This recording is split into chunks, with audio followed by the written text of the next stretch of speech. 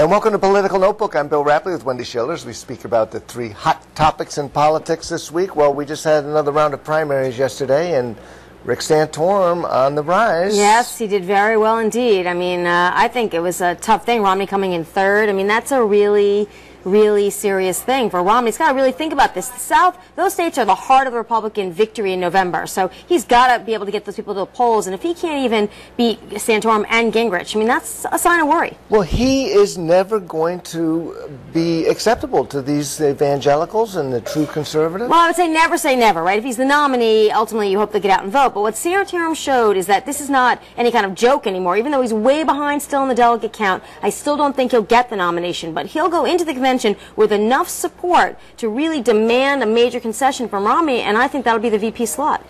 So as this Republican circus, as some people are calling it, carries on, you would think the president's numbers would be rising, but Barack Obama's poll numbers are sliding.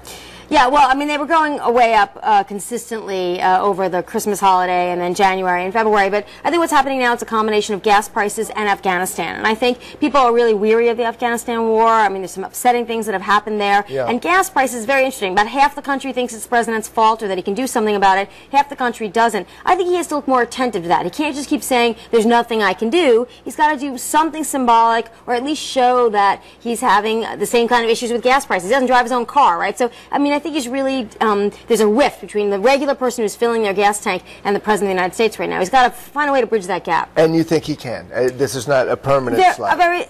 Oh, absolutely. I mean, I think the president, I mean, these are very volatile readings, and the economy is improving, and I think as it steadily improves, if it keeps going, I think people become more inclined to vote for the president for re-election again. But I think he's got to understand this is symbolic politics. He's got to really respond to all the things that people worry about.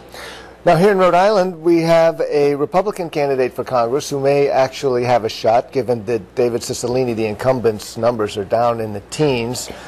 There could be another Democrat getting in the race this week. Anthony Gemma's been making some noises. But do you think there's any chance that a Republican could be a congressman out of Rhode Island? Oh, I think there's a serious problem for Cicilline right now. I mean, he's got a lot of work to do. I mean, the question I have is, what does Doherty run on? Well, you know, what kind of congressperson will he be? He can't just be a Republican, right? And so how close will he be to the national Republican platform? And then again, how will the Obama and Sheldon Whitehouse tide really affect that congressional voting? Are people going to really switch their voting to vote for the Republican after they voted for the president and for Sheldon Whitehouse? So I think Cicilline has a Democratic Party advantage, but I think that Doherty's going to really, if he can raise enough money, launch a serious challenge. Well, thank you very much. That's Wendy Schiller and Political Notebook for this week.